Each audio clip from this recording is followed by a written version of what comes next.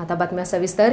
शिरूर तालुक्यातील शिक्रापूरच्या जातेगाव येथील व्यंकटेश कृपा साखर कारखान्याला काल शुक्रवारी दुपारी 2च्या सुमारास आग लागली। या आगीत मोठ्या प्रमाणात बगॅसचं नुकसान झालं असून कारखान्यातील इलेक्ट्रिक प्लांट, काही मशिनरी आणि शेडचं मिळून सुमारे 3 ते 3.5 कोटी रुपयांचं आगीत नुकसान झालंय। काल दुपारी 1:30 ते 2च्या सुमारास बगॅस भरणाऱ्या ज्या गाड्या असतात ट्रक, त्याच्या सायलेन्सर मधून एक थीम उडून बगॅसला आग लागली होती।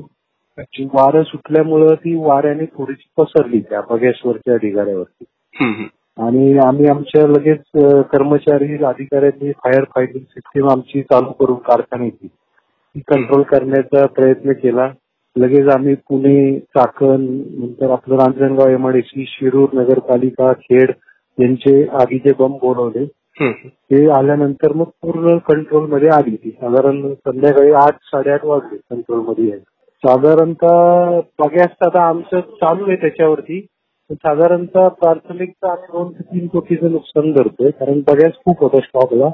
आपल्या कारखान्याचं बगॅस सेव्हिंग जास्त असल्यामुळे बगॅस खूप स्टॉकला होता। 30 तारखेला दुपारी बगॅस साठवलेल्या ठिकाणी धूर येत असल्याचं काही कामगारांना दिसलं आणि काही वेळातच मोठ्या प्रमाणात आग पसरली। कारखाना कामगारांनी तातडीने अग्निशमन बंब मागवत येथील यंत्रणेचा उपयोग करत काही प्रमाणात आग आटोक्यात आणण्याचा प्रयत्न केला, परंतु आग मोठ्या प्रमाणात असल्यानं व जोराचा वारा वाहत असल्यानं बगॅसनं पेट घेतलाय। दरम्यान खेड, शिरूर व पुणे मनपाचे 4 अग्निशमक बंब काही वेळात घटनास्थळी दाखल झाले होते। 6 तासांच्या प्रयत्नानंतर आग आटोक्यात आली। यामध्ये सुमारे 3 कोटी रुपयांचं नुकसान झाले। दरम्यान शिरूरचे माजी आमदार ॲडव्होकेट अशोक पवार, कारखान्याचे चेअरमन संदीप तौर, संचालक अरुण करंजे व सुजाताताई पवार, शशिकांत दसगुडे, कारखान्याचे संचालक व ग्रामस्थ यांनी घटनास्थळी येऊन पाहणी केली। दरम्यान देशातील 1 नंबर बगॅससाठी नावारूपाला असलेल्या कारखान्यात सुमारे 10 ते 12 हजार टन बगॅस साठा होता। कारखान्याचा गळीत हंगाम गुरुवारी संपला होता, त्यामुळे सकाळी अनेक कामगार नसल्यानं आग लवकर आटोक्यात आणण्यास अडचणी आल्यात। दरम्यान काही वेळानंतर आग आटोक्यात आली असून अद्याप आगीचं कारण मात्र कळू शकलं नाही।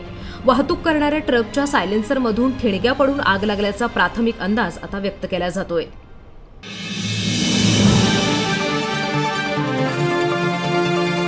संवाद लाईव्ह टीव्ही, आपला विश्वास, आपलं चॅनल।